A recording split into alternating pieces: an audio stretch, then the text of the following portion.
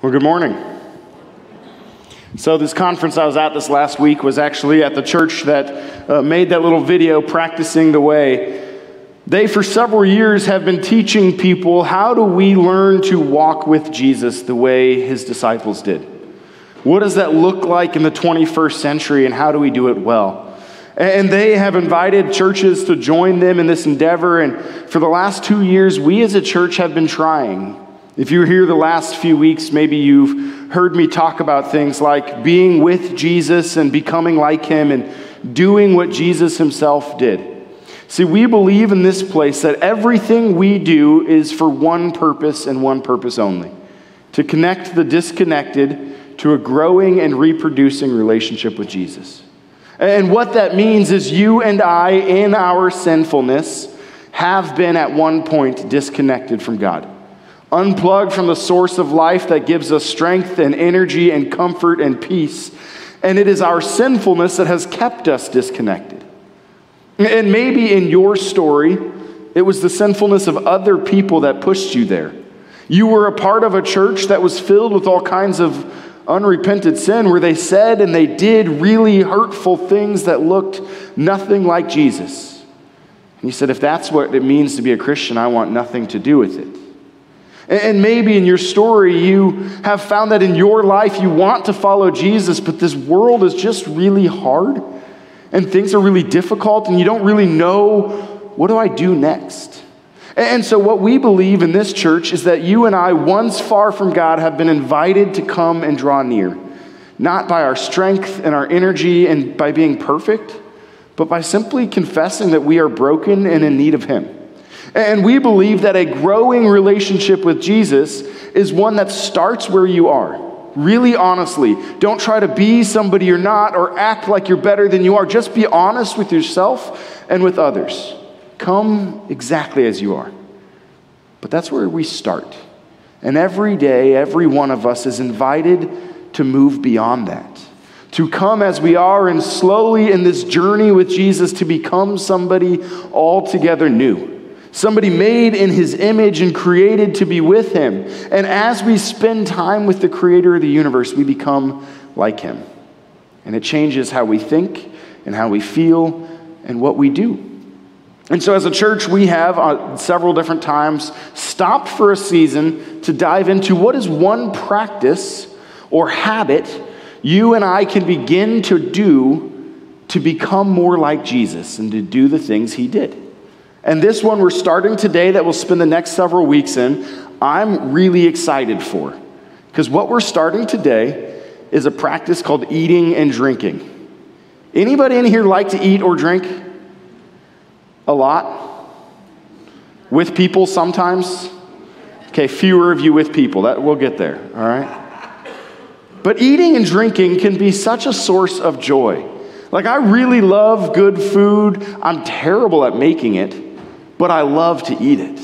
And I love really good drink, and I will be your best friend if you have really good food or drink. In fact, the way to my heart is most certainly through my stomach. And I would say for most people that's probably true, whether we're willing to admit it or not. There's something about eating and drinking with other people that has a profound power to completely change who we are and how we feel, and in turn, how we live. It's a wonderful thing. And so over the next several weeks, we're going to talk about how can you and I begin to practice eating and drinking with purpose. All right, it's one thing to eat and drink on your own. That sustains your body. But when you eat and drink with other people on purpose, that'll sustain your soul. Now, to get there, though, as we begin this practice, I just have to be really upfront. I might offend you, all right? Because eating and drinking, when we do it the way Jesus did, the way he taught, is not simply sharing a meal with our friends and people we like. Actually, eating and drinking the way Jesus taught it requires you and I to purposefully sit down with people we have nothing in common with. And sometimes that's not only really uncomfortable, it's borderline offensive. How dare you ask me or expect me to do that? Now, I need to give a preface, though, as we dive into this practice. I expect over the next several weeks, each of you will eat and drink, okay? But you are free to not participate in doing something different than you already have. This is not a command that if you don't do this, you can't walk with Jesus. This is not a command that says you need to do this for God to love you. This is purely an invitation. Imagine if your life could be filled with purpose and joy and family and community like you've never known before. If that sounds really exciting, join us in this practice. And the first way that we're going to have to learn to eat and drink differently is to begin to think about our houses differently. How many of you have a place where you lay your head at night? Okay, that's a lot of you. Jesus did not, so you guys are already not like Jesus, all right? But in a more practical way, we have places we call home, and maybe you know the answer to this statement, right? Every man's house is his castle. I heard a couple of you say that. Right? We have this American mentality, largely this Western mentality that says my house is a place of retreat. It's a fortress I run to. There I am safe. And how many of you, let's be honest, if you went home today, could sneak into your house without talking to any of your neighbors? And it would be awesome.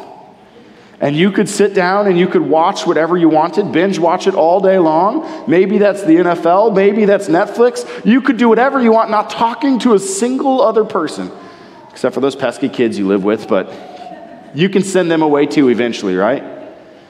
And then you're free to go to bed in the comfort of your own bed, having spent the whole day in your own head by yourself.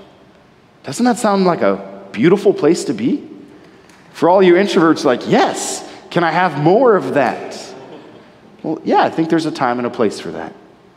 But our Western mindset views our home as a retreat and escape from the world. And so we close our doors and we shut our blinds and we pull into our garages if we have them, and we don't talk to anybody around us because there we're safe. And yet, despite our fortress and our castle and our safety, we as Americans are more lonely now than we've ever been before. We're more anxious now than we've ever been before. More depressed now than we've ever been before. Perhaps our castle is slowly crippling us. I believe that as we begin to eat and drink with others, and we learn what hospitality looks like, Jesus begins to move through that to change not only how we view the people around us, but he begins to change how we feel about ourselves in this very world we live in. We're going to begin today in Luke chapter 19. I invite you to follow along with me. Luke chapter 19 is a story many of you are probably familiar with. There's a man named Zacchaeus. Anybody ever heard of the name Zacchaeus? Maybe from that kid song, he was a wee little man who climbed a tree, right? Zacchaeus was a tax collector, a filthy, horrible sinner who the Jewish people viewed as a traitor and the Roman people viewed as a dog beneath them. So he was hated by his own people and hated by the people who were over him in leadership. Generally hated. And what we see in Luke 19 is Zacchaeus was not just a tax collector who was hated. He openly admits he was prone to cheating people and stealing their money. And how many of us are best friends with somebody who will openly admit they like to steal your stuff? Anyone? A couple of us. All right. Shane, I hope somebody stealing my table saw is not what you're referring to, all right? He loaned me a saw and then it disappeared, and now I bought him a new one, unfortunately. So here we go, Luke chapter 19. Beginning in verse 5. Jesus is wandering down the road, and Zacchaeus is up in the tree because he's tiny. He's trying to see Jesus.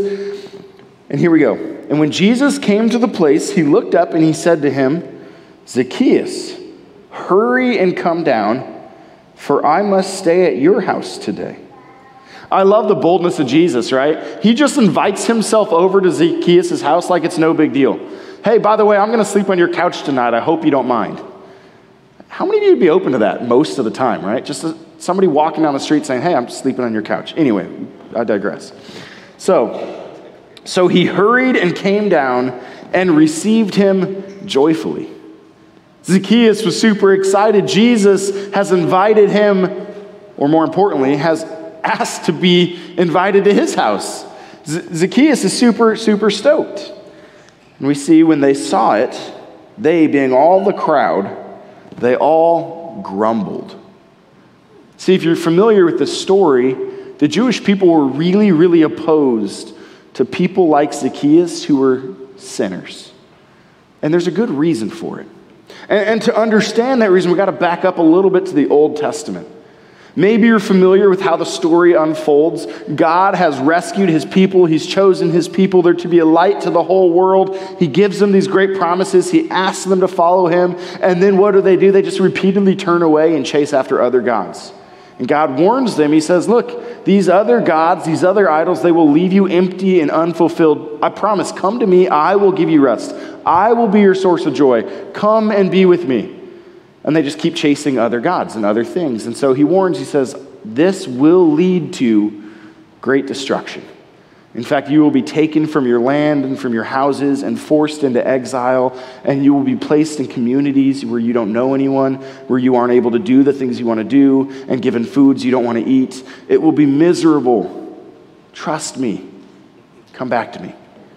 And they don't. So they get taken into exile, and their temple gets destroyed. And for the Jewish people, the temple was really, really important because it was there in the temple where God had promised his presence to dwell. And so if they had sinned and they wanted to be forgiven, it was there in the temple where they brought their sacrifices to God. And in these sacrifices that were killed and then cooked and then even eaten together, forgiveness was experienced. Now they were living in a foreign land, in a world that looked nothing like they believed in a culture that hated their God, and they were in a difficult place. God said we could meet him in the temple, and now we don't have a temple. How do we meet with God and be forgiven without the place he promised? And so there was a shift that happened in the Jewish culture. The priests at the time said, well, what do we do in this case? How do we begin to worship God and connect with him when we don't have the place we were expecting? And they said, it's really simple. We don't have an altar to make sacrifices on, but we have a table that we eat at. So the table will take the place of the altar. And we don't have priests, but we have fathers. So the head of the household, he will act as a priest for each individual household there at the table. And on top of this, the meal that we eat will take the place of the sacrifice. And the culture shifted for Jewish people because they could not worship the way they wanted to, because they couldn't gather in the temple, because the place where they thought God would dwell was gone. They said, now in this meal that we share together, that's where we will meet with God and be forgiven, and it'll be okay. Now, this is really, really important because a few hundred years later, when Jesus comes on the scene, there's still a desperate longing for God to restore everything they once had. And the Jewish people, especially the religious leaders called Pharisees, believed with everything in them, if all the people of Israel for one day could be sinless, could do the right thing for one day, if all the people could, then God would restore us to this life of peace and prosperity and freedom.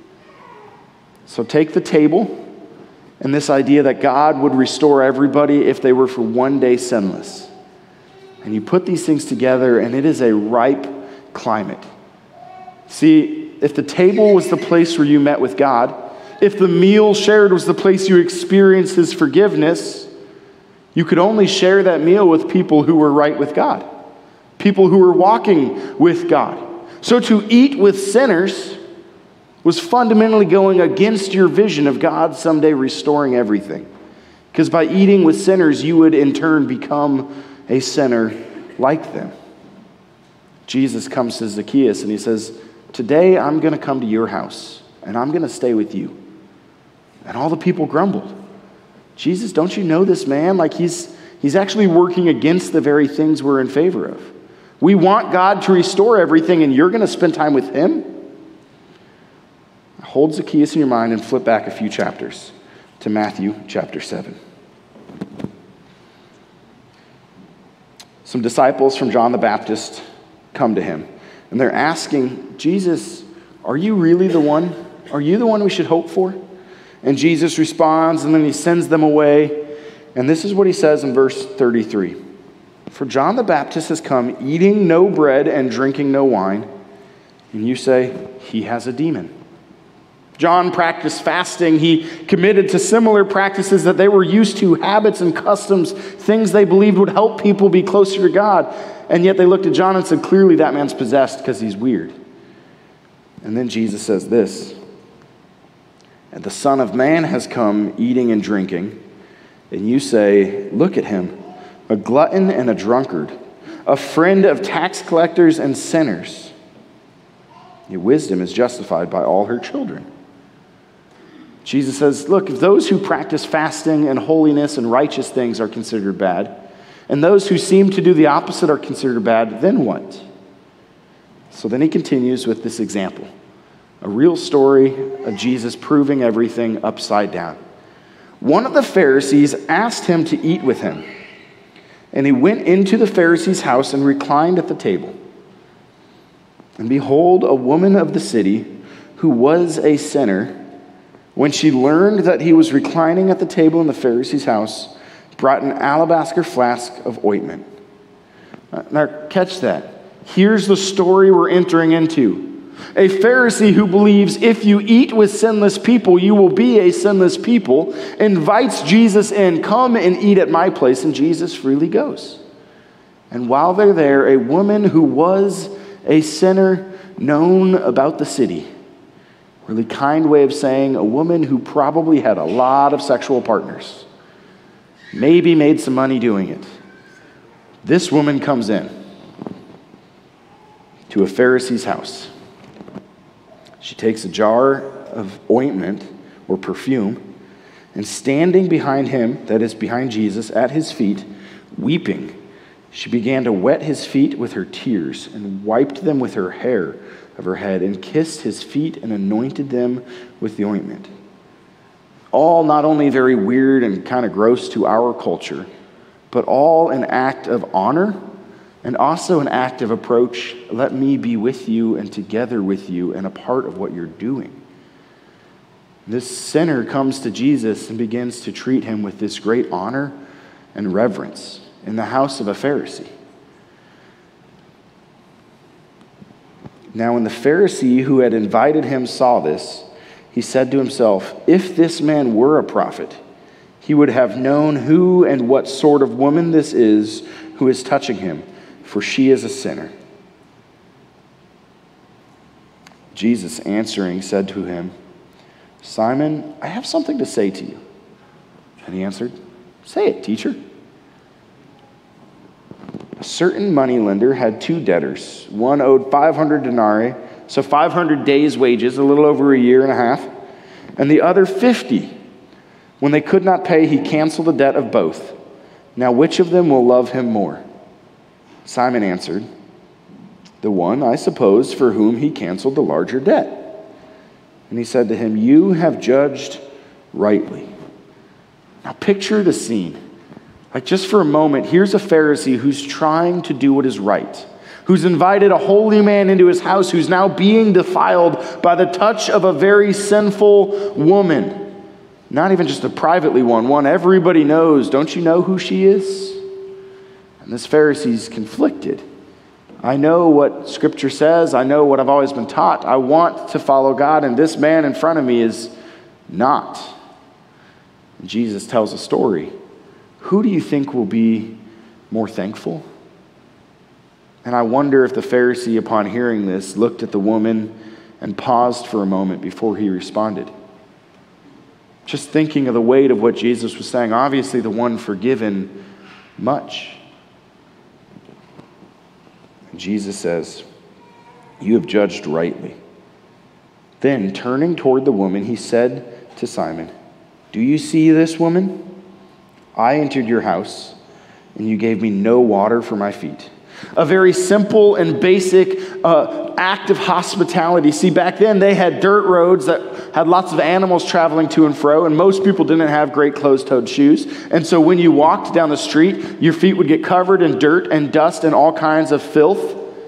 And so if you entered into a house with filthy feet, they were supposed to be washed by the lowest of servant in the house so that you could come into the house clean and made whole before you sit down to eat. This Pharisee, Jesus says, never even gave him water for his feet. The basics of hospitality he neglected. The basics of caring for another's needs, he was too busy for. It says, you gave me no water for my feet, but she has wet my feet with her tears and wiped them with her hair. You gave me no kiss, a common greeting, a kiss on the cheek, one that says we are family and together. You gave me no kiss.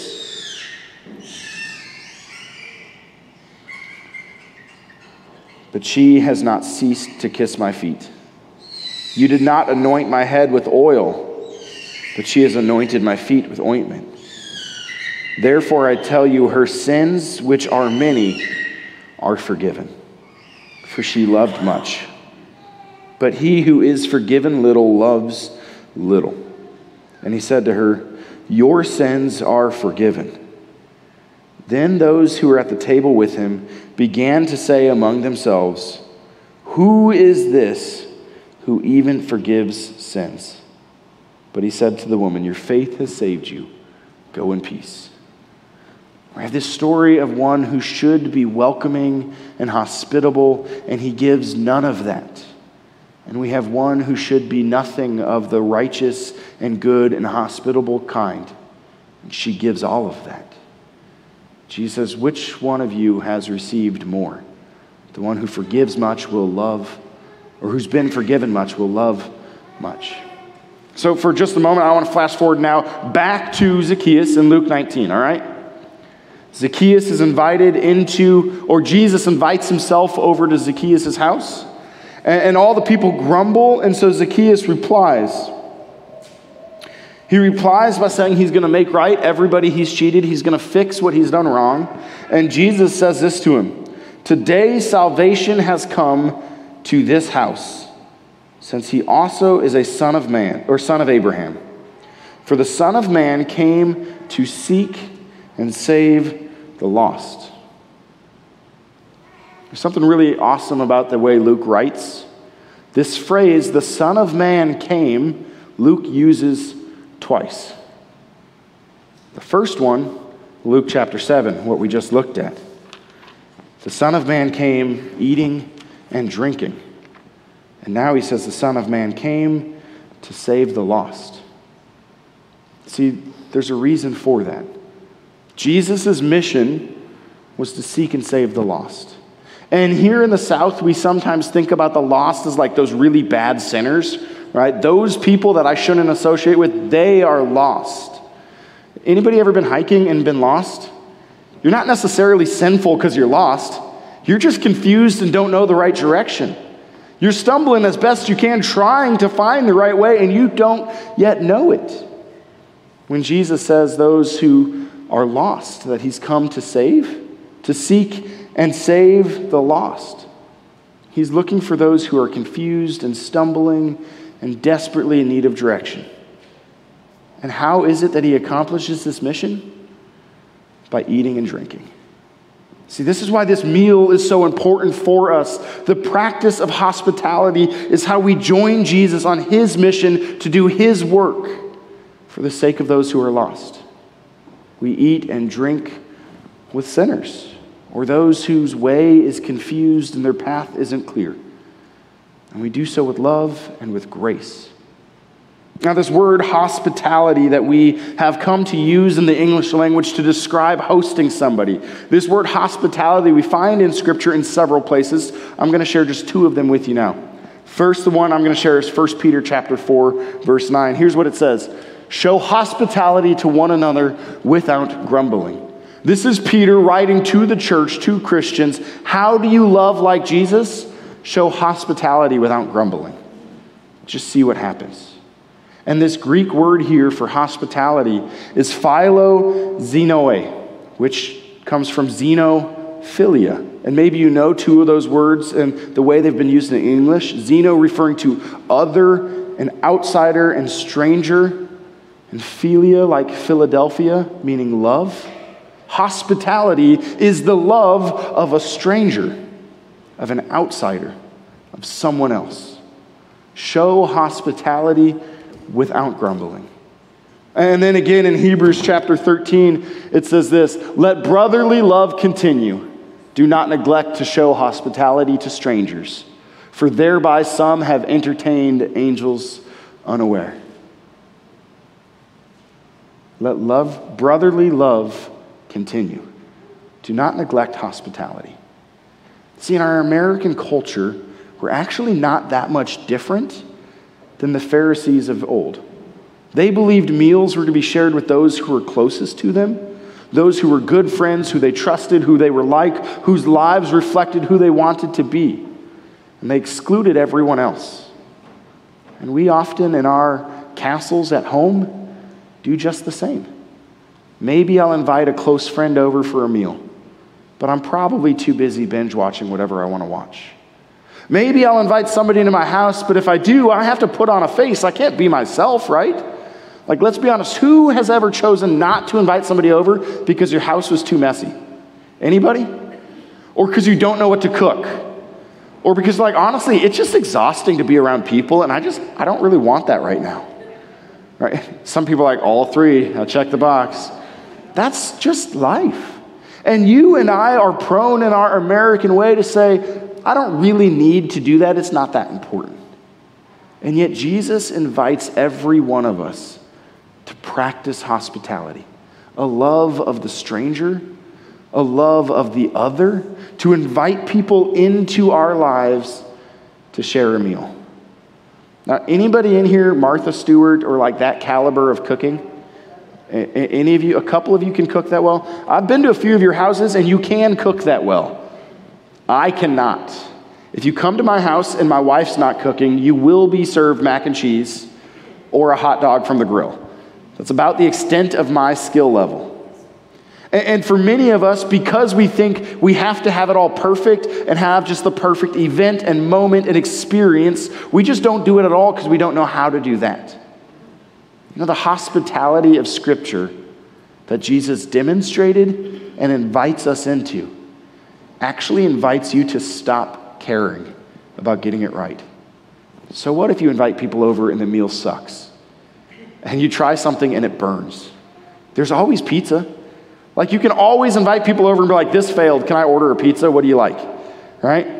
If you invite somebody over and the meal's horrible, I invited some people over this spring, and it had taken us 4 years to finally get together and like make it happen. And we have a meal, and I undercooked the chicken and somehow managed to catch my grill on fire in the process. Great quality job, Adam. And yet we had a wonderful time because something about eating and drinking with people connects to our soul. It feeds more than our body, but our very livelihood. Jesus invites us into radical hospitality. And this hospitality is actually not anything spectacular. There's a book called The Gospel Comes with a House Key, all about a woman who was completely against Jesus, very much set in her ways, thought the Christians were the problem with this world, and she wrote a scathing article all about how terrible Christians were. And a pastor who she had referenced in the article just reached out and said, hey, do you want to come over for dinner? And she came over, really not sure what she was getting into, really like dead set against it. I'm going to prove him wrong. I'm going to have more material for later. And was just so blown away by how ordinary and loving he was. She kept coming back and ended up becoming a Christian herself just by his, as she put it, radically ordinary hospitality. You don't need to put on a face and be something you're not. Just invite people to come and eat and drink. And when they're there, be real. If the food's not very good, that's okay. If you want to step up and say, look, I don't have anything fancy, but here's what it is, that's okay. If your house is a little messy, that's okay. Because it shows that you are real and you care beyond the experience people have. and beyond the really put together perfect life, you just care about others. If you and I begin to practice radically ordinary hospitality, just eating and drinking with people who maybe otherwise we wouldn't be friends with, or maybe otherwise we would never take the time to go out of our way to say, come into my life and be a part of what I'm doing, we will begin to see Jesus move in our midst. Because his mission is to seek and save the lost, but his method is to eat and drink with sinners, to be with those who are far from God, and simply show them how much they're loved. As we start this practice this week, if you're in a Connect group, each week you're going to be receiving a new practical thing you can do to try this practice. And if you're not in a Connect group, those will be available online later today, and you'll be able to practice it on your own. But here's what it is for this week. If you want to become more like Jesus and do what he did, take some time this week to pray about one person or maybe one family that you should invite over to dinner. That's it. And then the second half of that is invite them over to dinner. And it's really okay if their schedules and your schedules are such that dinner doesn't happen for another month. But put it on the calendar now so that it does happen in a month. That simple practice will begin for you and I to begin shifting the way we see people around us and changing things. And maybe you're like, I have a really small apartment. How can I ever invite somebody over for dinner? Well, be like Jesus. Invite yourself over to their house. All right? Hey, I'm coming to your place and I'll bring dinner. What day works? That's fine. Or maybe you're like, I don't really know about how I can invite somebody over because I feel really uncomfortable in private spaces. So invite them out to a public space, meet them for coffee, or take them to lunch. Just get together and share a meal. Without any agenda, there's no need to preach to them or tell them all about Jesus, or my pastor told me I have to get together with you, so here I am. Just do it. And if you don't know what to say, the best thing you can do with somebody is just ask questions about them. Because I don't know if you know this, people like to talk about themselves. Ask questions about them that show you genuinely care and are interested, and the chances are all the awkward silence will be filled by somebody saying something. And you'll learn a lot about somebody maybe you didn't know much about before. As we endeavor to practice the very things Jesus did, we're going to start with eating and drinking. And with radically ordinary hospitality, I believe we'll see the lost get saved, and you and I will find life that we've never known before. Will you pray with me? God, we thank you. We thank you that you came eating and drinking to save the lost, to seek and save those who are disconnected and far from you. We thank you that we were once far from you, and you have brought us near. God, as we begin to try to do the very things you did, give us courage to try something new. Give us peace when it fails. Help us to know that this practice is one of growing and not of getting it right. And if we have the most extremely terrible meal with love and kindness and genuine hospitality, you'll still work even through that. We pray all of this in Jesus' name. Amen.